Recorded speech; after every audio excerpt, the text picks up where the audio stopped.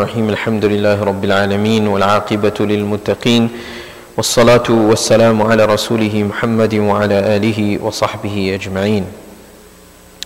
So respected brothers, sisters and youngsters, the chapter continues related to raja, that is hope and desire, anticipation for the mercy and the bounties of Allah subhanahu wa ta'ala. The narration that is before us today is on the reports from Abu Musa Al-Ash'ari radiyallahu anhu. He says that at one occasion the Messenger of Allah sallallahu alayhi wasallam, peace and blessings upon him, said, إذا كان يوم القيامة دفع الله إلى كل مسلم يهوديا أو نصرانيا فيقول هذا فكاكك من النار. The Prophet sallallahu alayhi wasallam declared at this one occasion that on the day of judgment, Allah subhanahu wa ta'ala, the Creator, will deliver in place of every believer a disbeliever. فَيَقُولُ, and the announcement will be made, هَذَا فَكَاكُكَ مِنَ النَّارِ, this is your ransom from the position or the place from the fire of hell. This is the ransom in place in the fire of hell. Now, as we see in this narration, this is under the narration of raja, which means mercy and bounty. And this narration, the Prophet ﷺ is declaring, which the commentators have given several different opinions as to what it exactly means. And from what was said, basically the understanding is that when a believer will enter paradise, then it will be told to the believer that there is a ransom in your place when it comes to the hellfire. So the scholars of Hadith, they give several interpretations to this, but over here we have one interpretation that is discussed and agreed by numerous scholars, and it says لِكُلِّ أَحَدٍ مَنْزِلٍ فِي الْجَنَّةِ وَمَنْزِلٌ فِي النَّارِ. The commentators say that for every human being there is a stipulated place both in the hellfire and also in paradise. So as soon as a human being comes on the face of this earth, in fact before a human being is born, Allah subhanahu wa ta'ala has declared and decreed a position for this individual both in paradise and also in the hellfire. And we know it is the mercy of Allah subhanahu wa ta'ala that He has given us willpower. He has given us the power of choice. And through that willpower we either make or we undertake actions that lead us closer to paradise or lead us closer to the hellfire. So when the believer on the day of judgment is told to enter paradise, then this announcement will be made, هَذَا فِكَاكُكَ مِنَ النَّارِ, that this is the ransom of your place in hellfire, meaning that had you done equally what you've done in terms of good, if you've done evil and sin, then your place and position would have been equal in level, but where? In the hellfire. But you chose out of your willpower and the choice, the power to choose what is good, and you led yourself towards the mercy and the bounty of Allah subhanahu wa ta'ala. So Allah protected you from ending up in the place where you would be in the hellfire. And some ulama and muhaddithun, scholars of hadith, also say that the disbeliever will also be told this when they are made to enter the hellfire, that had you made the right choice, had you undertaken the appropriate options to draw near to Allah subhanahu wa ta'ala, then your position would have been in paradise of equal status, but you chose the wrong path and you ended up in this position of the hellfire. So again, this is from the mercy of Allah subhanahu wa ta'ala, that Allah protects one from the hellfire by, first of all, accepting the faith, getting into the fold of Islam, declaring the shahada. We had a sister just before the prayer who declared her shahada. So this is the first instruction, that we recognize that Allah subhanahu wa ta'ala is one and there is none worthy of worship except this one being.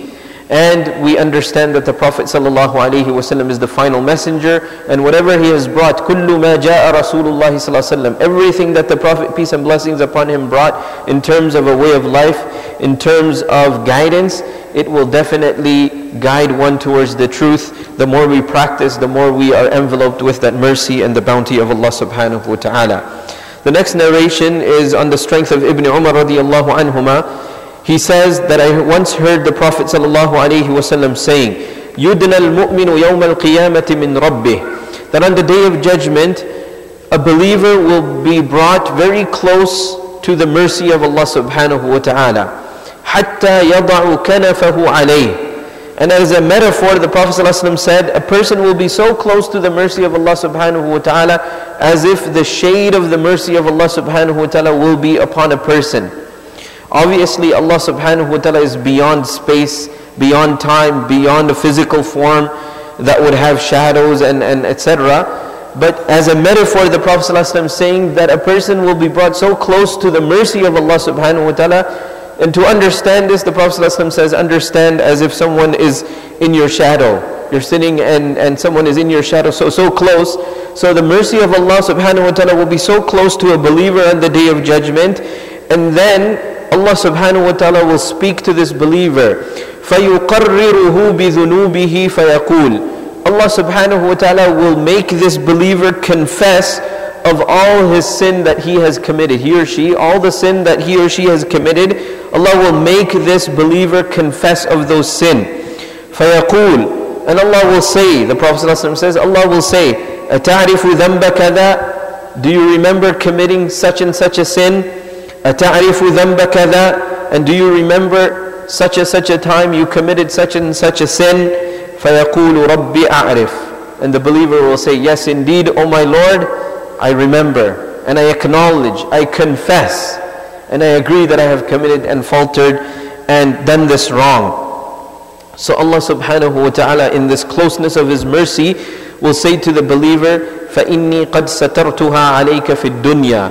I concealed this sin in the world for you, وَأَنَا أَغْفِرُهَا لَكَ الْيَوْمِ. And today, it is between me and you, I forgive you of those sin. I forgive you of those sin. And it's mentioned, فَيُعْطَى صَحِيفَةَ حَسَنَاتِ. After those sin are forgiven from his account, he will be given his book of deeds in his right hand. His book of deeds will be given to him in his right hand. مُتَّفَقٌ عَلَيْهِ. This is a narration found both in Bukhari and also Sahih Muslim.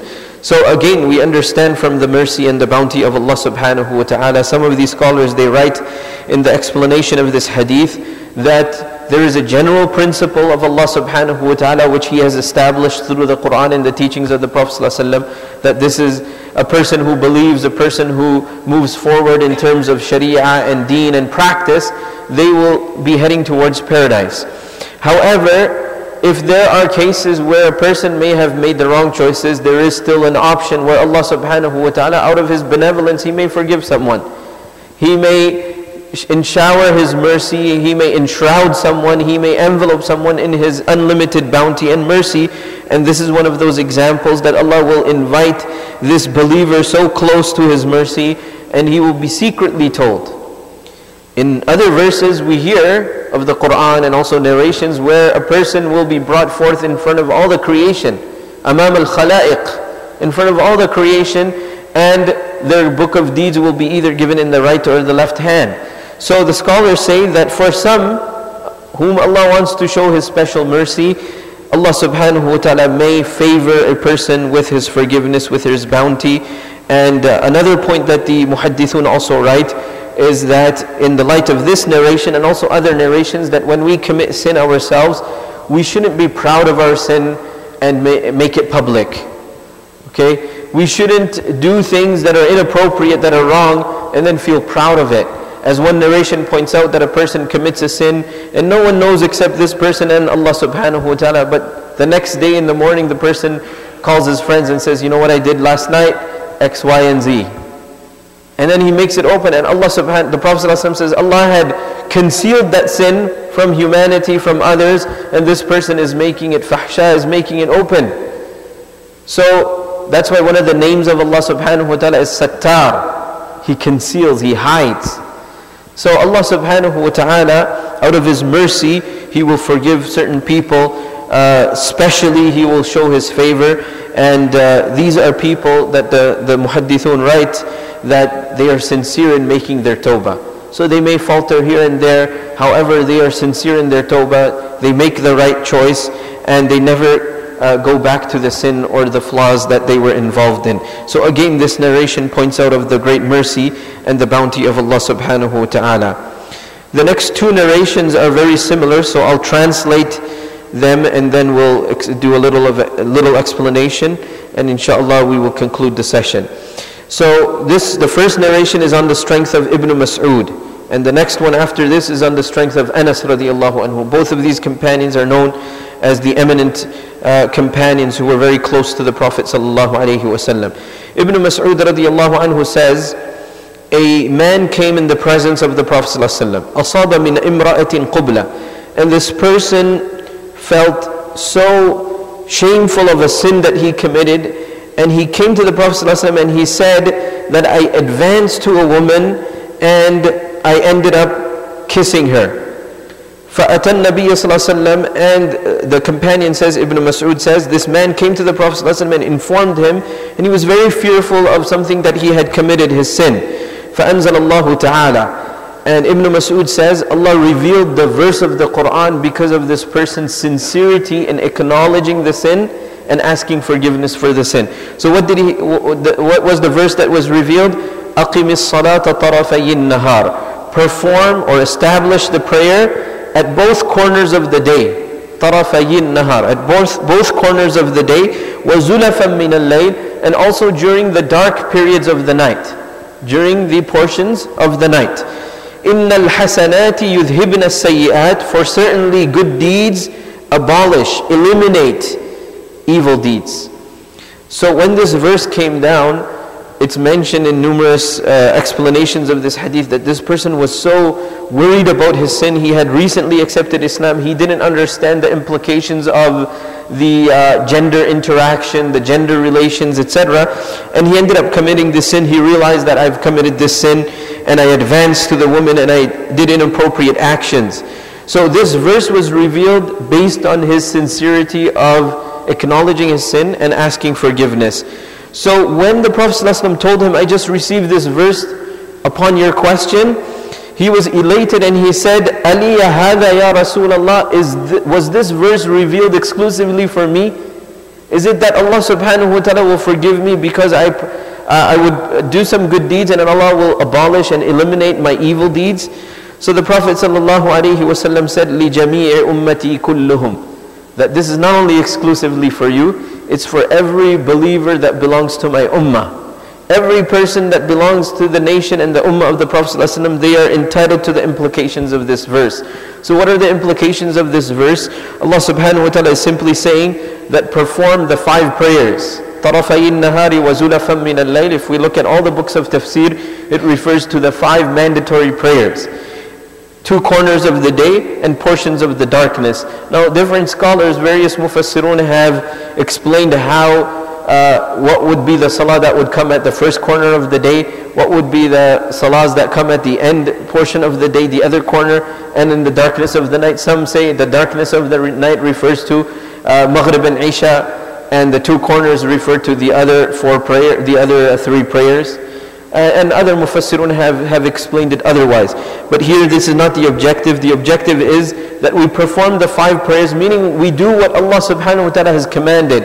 Then in between, if we end up faltering, specifically minor sin, the implication is إِنَّ الْحَسَنَاتِ يُذْهِبْنَ السَّيِّئَاتِ. The good deeds will eliminate, will rub out, will delete the evil deeds from our accounts.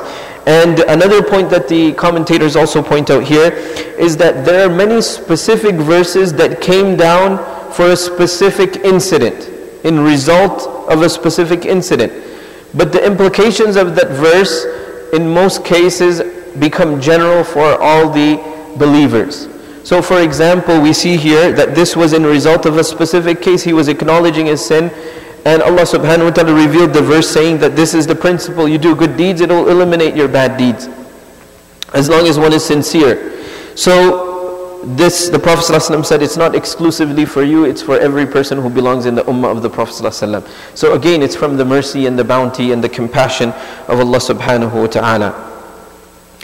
And as I said, the next narration is very similar, so we'll translate it here. Anas radiallahu anhu says that a man came to the Prophet ﷺ. Now the commentators say this man's name was Ka'b ibn Amr, and he had a kunniyah, Abu al-Yusr. So this man, Abu al-Yusr, came to the presence of the Prophet ﷺ, and he said, "Asabtu haddan fa'aqimhu alayya." He told the Prophet ﷺ, "I've committed a drastic sin, and I want you to execute a punishment upon me. I've done this sin, and I want you as the leader of the Muslims to execute a punishment upon me."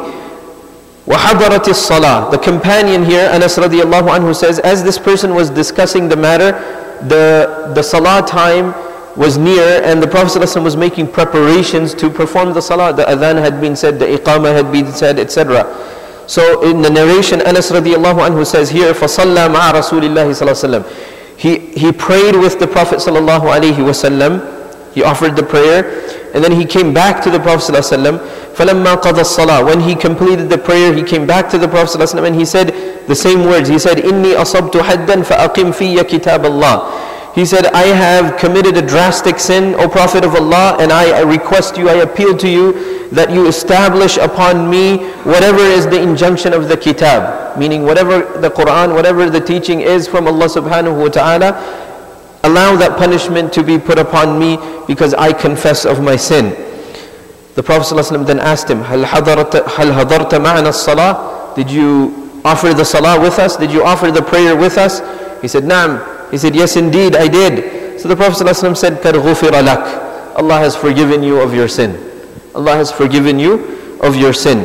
So the commentators say this is the same incident that was mentioned in the previous narration. And if we put these narrations together, we understand again the implication that the fara'id, the fard prayers, they eliminate the minor sins that occur in between. And some scholars say that the Prophet ﷺ noticed his sincerity and noticed his confession and his understanding of the matter, and this is why the Prophet ﷺ referred to this mercy of Allah subhanahu wa ta'ala, and this verse also was revealed at this specific time. There's one small narration that remains, so we'll do that also. Anas radiallahu anhu says, the Prophet ﷺ said, إِنَّ اللَّهَ لَا يَرْضَى عَنِ الْعَبْدِ أَن يَأْكُلَ الْأَكْلَ. Allah is extremely pleased at the servant when the servant eats a morsel, and after eating the morsel, praises Allah subhanahu wa ta'ala. فَيَحْمَدُهُ عَلَيْهِ. So we put something in our mouth and we say, Alhamdulillah. All praise belong to Allah subhanahu wa ta'ala who has facilitated this.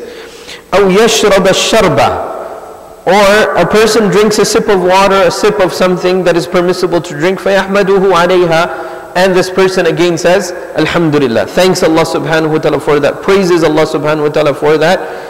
And Allah subhanahu wa ta'ala is really extremely pleased at that.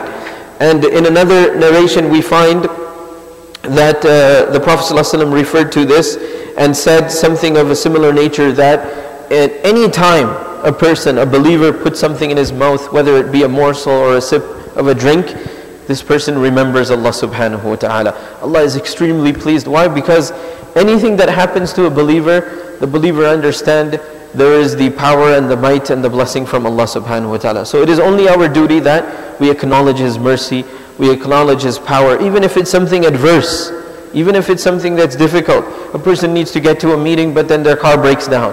Or something happens, emergency, and they're unable, and they're upset. But think to yourself from another way, maybe Allah subhanahu wa ta'ala didn't want me to reach there because there could have been some harm in the way.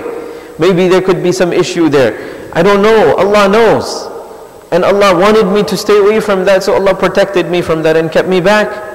So, we can look at things from different perspectives, but the believer is such that whether it's something that is good or whether it's something that is negative that occurs in our lives, we turn it back to the power and the might or the mercy and the bounty of Allah subhanahu wa ta'ala. So we make dua that Allah subhanahu wa ta'ala bless us with His special mercy. May Allah subhanahu wa ta'ala envelope us with His bounty and His rahmah. And may Allah subhanahu wa ta'ala grant us success in this world and the everlasting life of the